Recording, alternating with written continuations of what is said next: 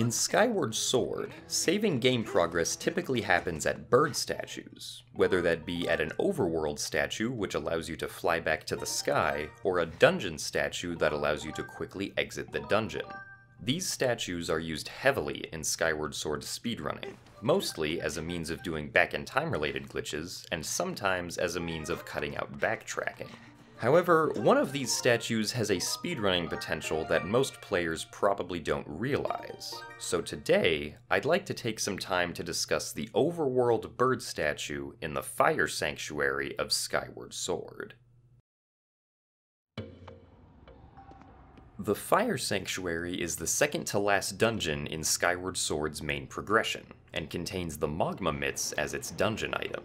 The path through the Fire Sanctuary is fairly linear, and mimics the find the dungeon item, find the boss key, go beat the boss formula that most traditional Zelda dungeons use. While the current speedrun route for this dungeon mostly follows this linearity, there are a few neat tricks. The biggest of which is a bit warp that skips roughly the third quarter of the dungeon.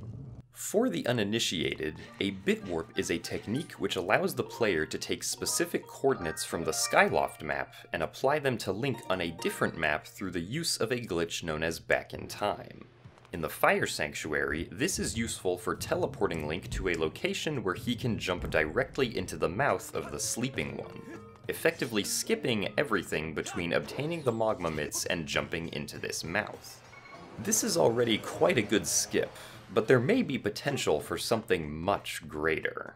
A huge part of the Fire Sanctuary is this gigantic outdoor valley of lava, above which lie several bridges that the player must cross as they progress through the dungeon.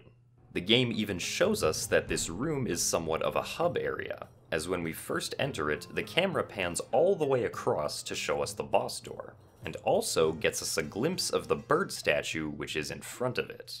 Since Link is normally very far away though, the game only loads what is absolutely necessary on this part of the map to save memory and make it look visually continuous when viewed from the earlier crossings. As such, most of the actors normally on this part of the map, as well as some textures which wouldn't be viewable, are not loaded. It's only when the player accesses the paths directly connected to the boss door does this part of the map appear to load in full. However, we notice that when transitioning to this final part of the dungeon, we go through a fade-out transition before appearing there. Unlike the sand ship, where fade-out transitions indicate a layer change, the fade-out transitions in the Fire Sanctuary indicate an entire map change. As a whole, the Fire Sanctuary is split up into two maps. The first map, which we'll call the Outer Map, handles the first room of the dungeon along with all the rooms which surround the boss door. The second map, which we'll call the Inner Map, handles everything in between the defined rooms of the Outer Map. What this means is that when we see the boss door area from the bridges on the Inner Map, what we're looking at is not the same area which we normally access on the Outer Map. And by extension, the bird statue we see is not the same bird statue that we interact with on the Outer Map. It's a different statue on a different map. And this statue has a rather confounding property that we can experience if we interact with it. Normally, you can soar to the sky with an overworld bird statue, but the statue we see from the Inner Map does not follow this rule. Instead, selecting that you want to go back to the sky will send you to the Fire Sanctuary boss room, effectively performing a Fire Sanctuary boss key skip. This is known as wrong warping in Skyward Sword, and there are actually a number of out-of-bounds bird statues throughout the game that can send you to alternate maps. If you wish to see all the potential wrong warps, there is a link in the description. Going back to the Fire Sanctuary though, it seems like it would be much faster to simply wrong warp to the boss room, instead of going to all the trouble of getting the boss key. And that would be true, if we could somehow access the statue from the defined locations of the Inner Map. This is where things get sad. While it may seem like a stretch that we'd be able to somehow get to the bird statue from one of the bridges on the Inner Map, this is actually a lot closer than you might think. So close, in fact, that Skyward Sword is practically dangling this skip over our heads just out of reach. The first method in which this skip almost works is by getting onto the northernmost broken pillar on the bridge just south of the walkway in front of the bird statue. This pillar is only reachable by first performing the bit warp mentioned earlier and then jumping down to it. Once we're here, we can see that there is a bit of a gap between this pillar and the walkway, and it's unfortunately a little too far for Link to jump across, no matter what technique he uses. Not being able to jump across gaps like this is a pretty common theme in Skyward Sword glitch hunting, and as such is not unique to this situation.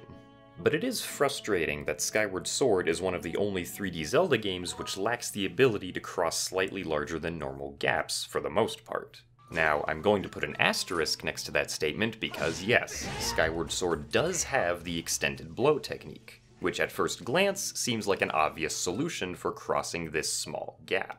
However, the extended blow would not work in our favor here, even if it were possible to perform, as the extended blow will always throw Link in the direction of a map's origin point, which, in the Fire Sanctuary, is located here on the opposite side of the room compared to the boss door. Our second almost but not quite situation has to do with the location that we normally bit warp to in the Fire Sanctuary. When executing this bit warp, it looks as if Link falls directly onto this platform from a little ways above it. However, Link spawns in a bit higher than we can notice due to the fade-out transition that takes place. Link is actually pretty high in the ceiling when he first loads in, and just inside the ceiling is a portion of out-of-bounds collision that Link has the potential to stand on. From this collision, it is possible to run around and eventually make it to the bird statue to perform the wrong warp. Unfortunately, the potential bit warping coordinates on Skyloft just barely do not intersect with the set of coordinates that would work for bit warping onto this out-of-bounds collision, and thus this method does not work either. If it were possible to either cross the small gap or bit warp onto the out-of-bounds collision, then we would save a massive 8 minutes of time and skip the Fire Sanctuary boss key. While getting the boss key does not take 8 minutes, getting the boss key does rely on us having the magma mitts. And if we take away the boss key, we also take away our dependence on the magma mitts. This means we would only have to go through the first room of the dungeon and then access the bird statue to complete the Fire Sanctuary.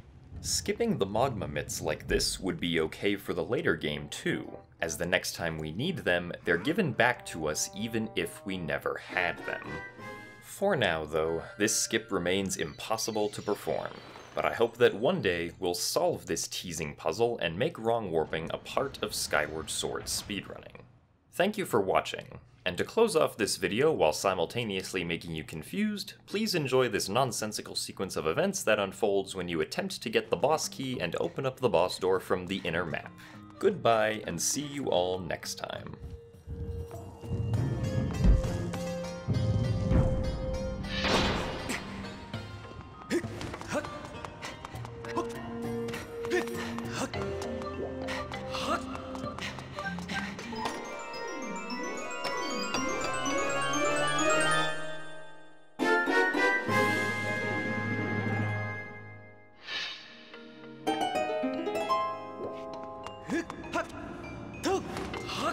Ah!